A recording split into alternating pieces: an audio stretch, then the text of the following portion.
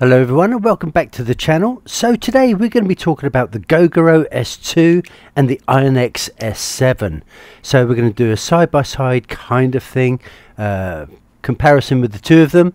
So this one, as you can see at the moment, is the Gogoro S2, and next, right about now, is the ionex S7, both electric scooters. So stick around and find out a little bit more.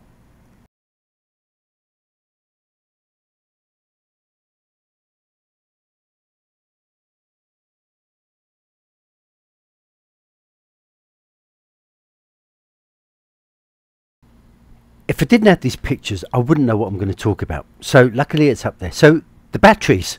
Now both bikes have two batteries in each. So the ionex S7 and the Gogoro S2.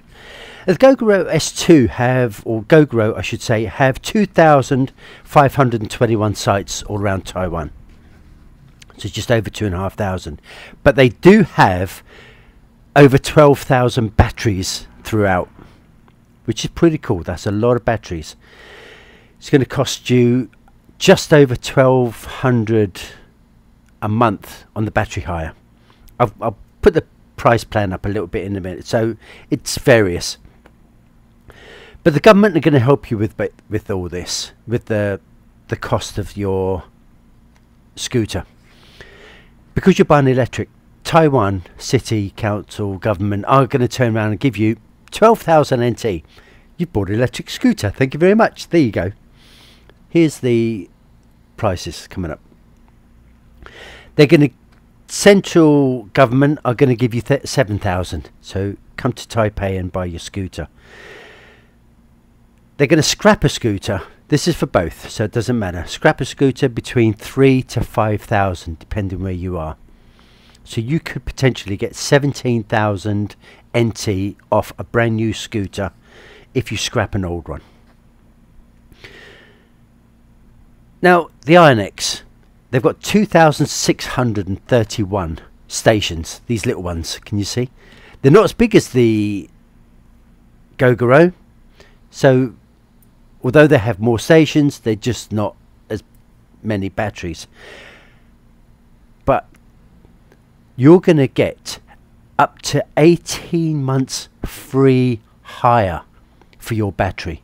So for 18 months, you're not going to be charged battery rental. So use it as much as you like, basically. They do say that don't change your battery until you get under, I think it's like 40%. So 40 and under, then please change it, because it's fair usage, isn't it? You don't want to ride it, oh, it's got 90%, I'm going to change my battery. Run it down a little bit and then swap it out. 40%, remember, 40. Here's where I ask for your help. You hit that subscribe button. It costs you absolutely nothing and it helps me grow the channel. So the weight for the Gogoro S2 is, without a battery, is 104 kilograms. The seat height is 750 mil, so 75 centimeters. The engine size is a 125cc. Gogoro are bringing out two 55cc motors, but you can Google them if you want a 55cc. That's 196 newton meters on the 125 with a 7 kilowatt water cooled motor. Yeah, water cooled. That's what it said. The wheel size on the front is 190 by 12, and on the rear is 110/70 by 12. Storage space underneath is 25 litres, so you can get a full-size helmet in there quite easily. And the length is 1,880, the width is 670, and the height without the mirrors is 1,090 mil. So that's the Gogoro. So here we have the ionex S7 series, and slightly lighter, 97 kilograms. Again, that's without the battery. The seat height is a little bit taller. It's 770 mil, 77 centimeters. Engine size again is 125, but they do 50 and they do 200cc as well. 215 Newton meters of torque, so a little bit more powerful, with a 7.6 kilowatt motor. Really pretty impressive. Now the wheel size is 110 by 7013 and the rear 120 7012. So you're looking around a PSI for the front around 30 to 35, and on the rear 38, 42, 43 PSI. Storage space 24 litre. So again, you can fit a full-size helmet in there with the 2 batteries sitting at the front, and they go obviously under the seat. This is the braking system for the Gogoro. It's an SBS. It's synchronized braking system. You pull one lever and both brakes are applied. So even if you pull the front one, the rear brake is still coming on.